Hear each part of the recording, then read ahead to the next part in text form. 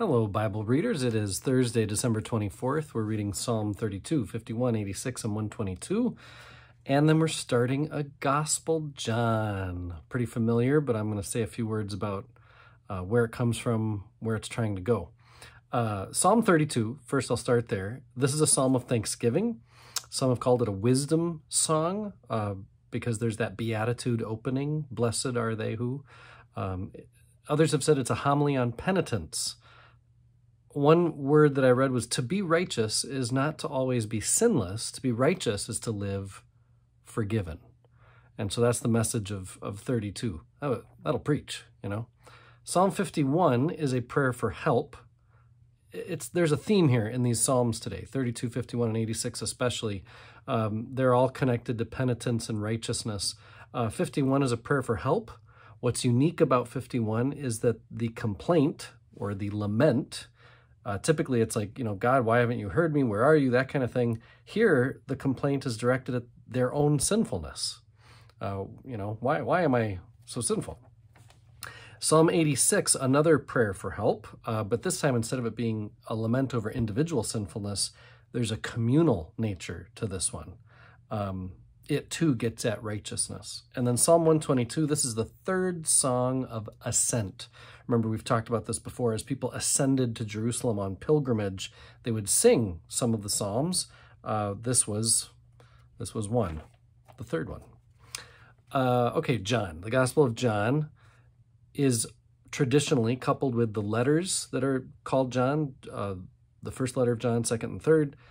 Revelation also. Those books together, those books and letters together are called the Johannine literature. That's not to say they're actually written all by the same person, but that's what's traditionally spoken of. And all of them are written around 100.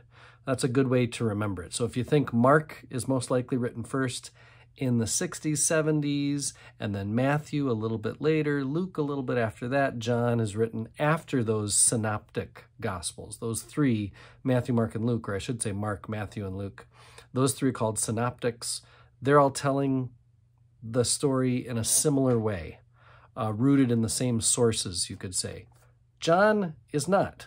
John is telling an old story in a new way. So written all the Johannine literature around 100, and in a place where Judaism, early Christianity, the complex religions of the Greek world, and Gnostics.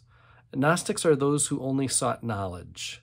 Gnosticism is the Greek root of knowledge. Gnostics are almost anti-religionists. They're only seeking knowledge. Anyway, all those things, Judaism, early Christianity, Greek religion, and Gnosticism, they're all rubbing shoulders, often painfully. Perhaps then John, this gospel, comes from a place like Ephesus. Ephesus would have been a place of blended traditions where all these different ideas were trying to live together.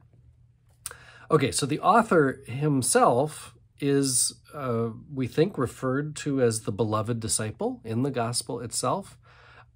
Maybe started as a disciple of John the Baptist. That's one theory that maybe we'll read this when we get there, but Andrew and another disciple kind of leave John the Baptist and start following Jesus. Maybe that's the author. That's one of the guesses. There's lots of guesses. A note about the way this gospel uses the Jews. I need to say something about that before we start, because often John's gospel calls the opponents of Jesus the Jews.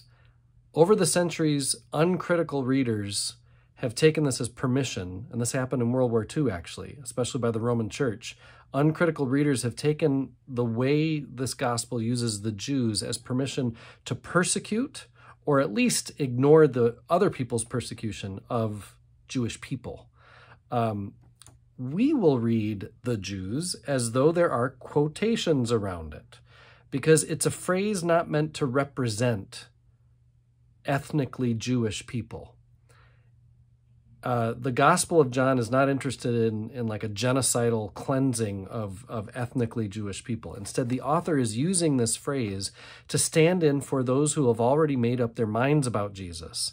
It's almost like he's giving a team name It's almost like there's a debate between those who are open to and have come to believe, so believers over here, and those who have not, those who have rejected. And the author just kind of blankets this phrase, the Jews, on all of them. So it's almost like a debate with two teams, believers and the Jews. It's so much more complicated than simply an ethnic label. And I just think that's important for us to really recognize that Jesus would not be an enemy to his own people or think that Christians should go out of our way to destroy them, right? Maybe that's obvious, but in case it's not. Last thing, today we're reading chapter 1.